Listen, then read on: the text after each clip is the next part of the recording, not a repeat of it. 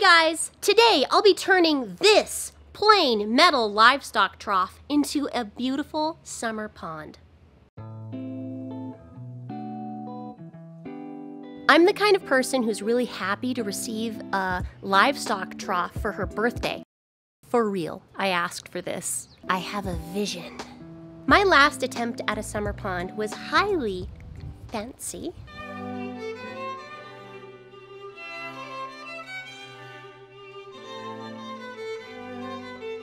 But I've since moved and I don't have the fancy pond anymore.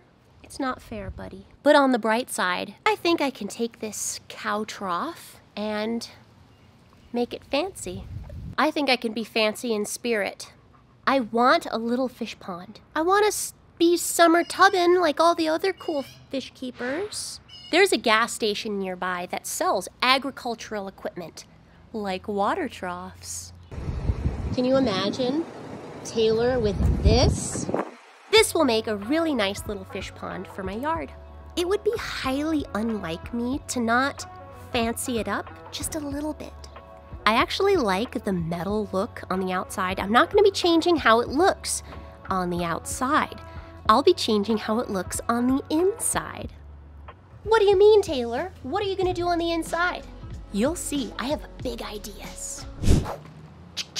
Soap, rag, bucket.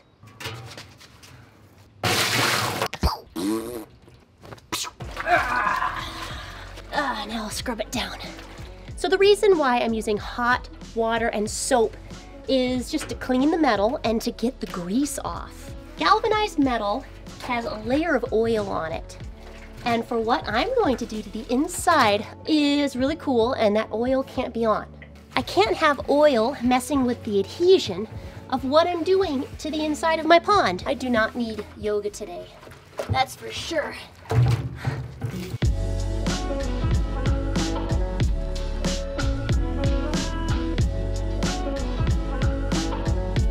Whew, that was a good workout.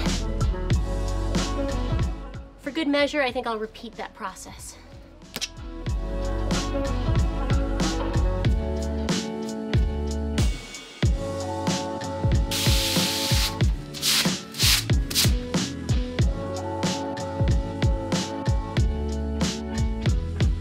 I'm not out of the cleaning stage yet. Just to be extra sure I got all the oil out, I'm gonna be just swiping some acetone over the surface.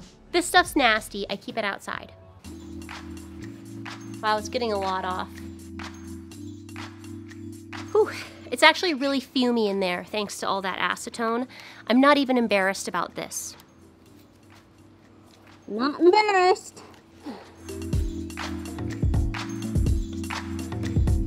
Using the acetone really helped clean up the metal. Like, look at all that stuff I got off.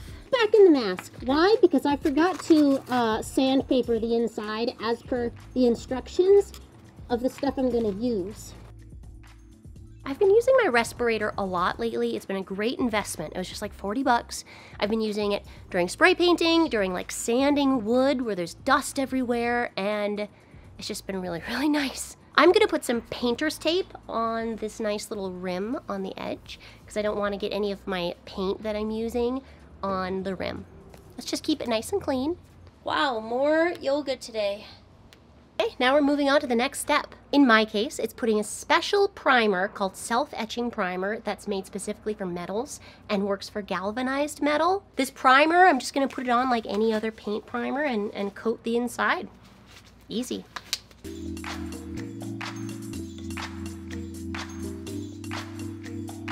I'm about to start the final step, and the product that I'll be using to make the inside of this livestock stock tank pretty is this. This is Pond Shield. It's a two-part epoxy paint that a lot of pond enthusiasts use as like the coating for their pond. But people also use this in like fountains and pools and all kinds of non-toxic underwater applications. I have some Pond Shield in a lovely Delta Blue, it's called, and that's what I'll be applying tonight.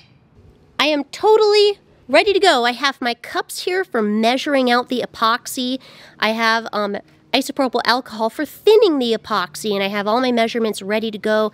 I have the paintbrush I'll be using. I have some gloves. I have my mixing sticks. I am just ready to go as soon as that sun goes down just a little bit more and it cools just a little more. Okay guys, I have my epoxy stuff. I have my pre-measured part A, my part B. I have my thinner. And now I'm gonna mix it all together, and that's when the countdown starts. I only have like maybe 20 or 30 minutes of working time. So here I go.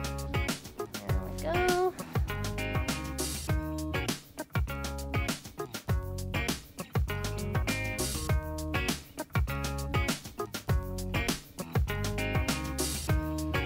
This stuff is going on a lot easier than I expected. It's like a really just thick paint that you have a countdown timer on.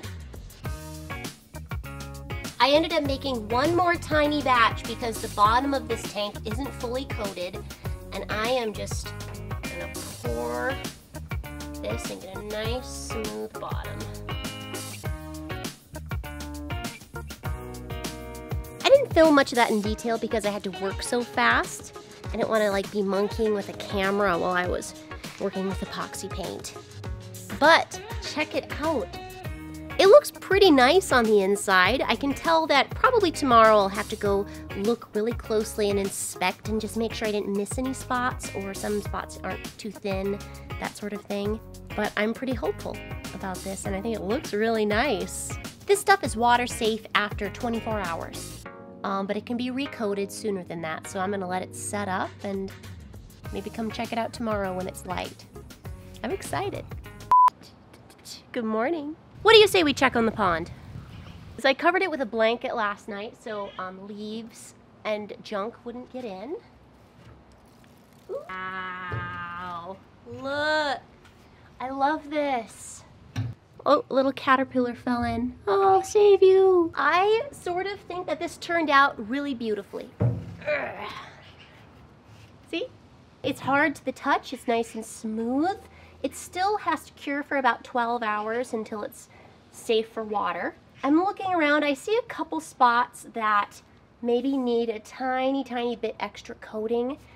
So I'll probably do that today. I'll just put on one final coat in some of these places where it seems a little bit thin. But I love this, I love the color. This is Delta Blue, by the way, Delta Blue. Oh man.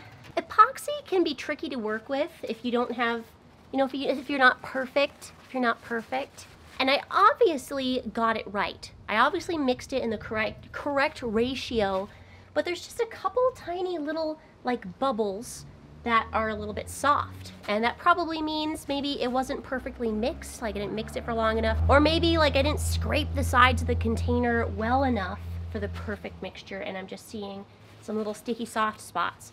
So on these tiny little soft spots, I'm just gonna scrape them off and sand the area, and I'm gonna go in with my final coat and fix it. There's a little sticky spot, bye-bye.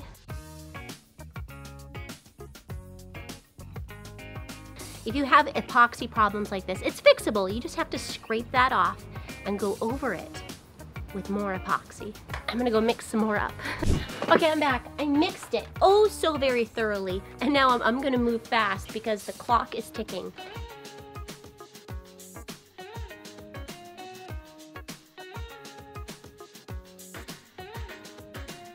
Done! I really hope that works out because I don't have any more epoxy left. I pretty much used it all. So no more mistakes, Taylor. Quick note, it's probably not the best idea to do this kind of stuff on a windy day. I kept getting things blowing into my epoxy and having to pick it out, which was annoying, but that's what I get for doing it on a windy day. So I have the tank covered with a blankie, and now I just have to wait 24 hours. I think it's time to go shopping. Let's go to my local pond store. I made my way to my local pond store, which has a really nice selection. We have like a big pond back here to choose from. There's all kinds of stuff inside. There's all kinds of cool water features here. It's really pretty.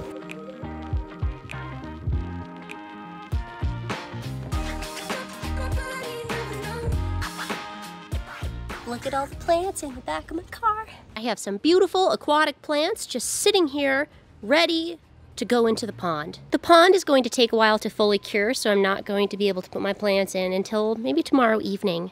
So I'll be back tomorrow. Ready to see if it worked? Whoosh.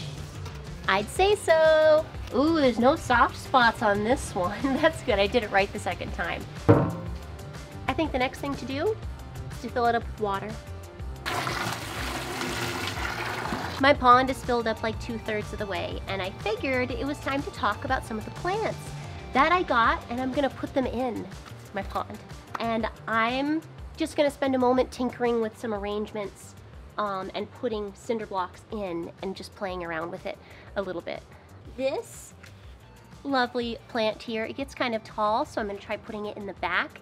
It's called lavender musk. I just thought it'd be kind of cool to try. Miniature spearwort is a lovely flowering plant that gives little yellow flowers.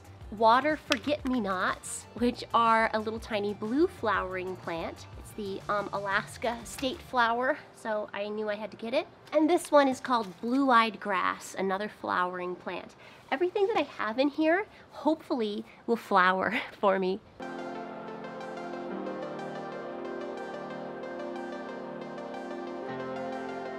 I think that this is looking pretty great.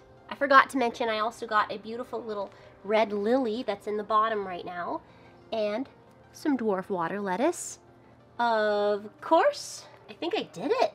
I think I actually finished my beautiful little pond. Hi, Leo. What do you think? Don't you dare eat my plants. I'm hoping that this pretty miniature spearwort bushes up to get a lot of little tiny yellow flowers. This whole corner here is forget-me-nots. I only bought one pot, but it was so full and scraggly. I went ahead and I separated it out into 3 pots, and I'm hoping that just gets nice and bushy right there. I think it looks pretty great. Now I have to get a sponge filter going. I'm gonna get this pond nice and cycled because fish are going to go in it. What kind of fish, you ask? Well, that's gonna be a surprise. I've got my sponge filter, my air line, my air pump, and an extension cord. Okay, my sponge filter is set up. Just like with every single other tank of mine when I just start it, I seed it with bacteria. When I'm starting fresh, I always use Bacter from Brightwell Aquatics. They're my sponsor, they're awesome, I use their products just all the time. I dose my tanks with this bacteria, with the Bacter, and with the bacteria food, Fast Start. This makes sure there's enough nutrients in the water to actually get all of your strains of bacteria going. Boop, boop. Now I just get to sit back and appreciate my plants for a little while and watch them grow and hopefully watch them perk up. Soon this pond will be ready for fish, and I'm gonna put some fish in that you might not guess. Try guessing down below what kind of fish you think I'm gonna put in here. Guess. Thanks so much for watching, guys. I hope you thought this project was fun. I hope that you also think it looks pretty with that blue in there. When the sun hits, oh man, I think this is gonna be gorgeous. Thanks so much for watching. Thanks to all my patrons. I really appreciate you guys. Have a great day, and I'll see you next time.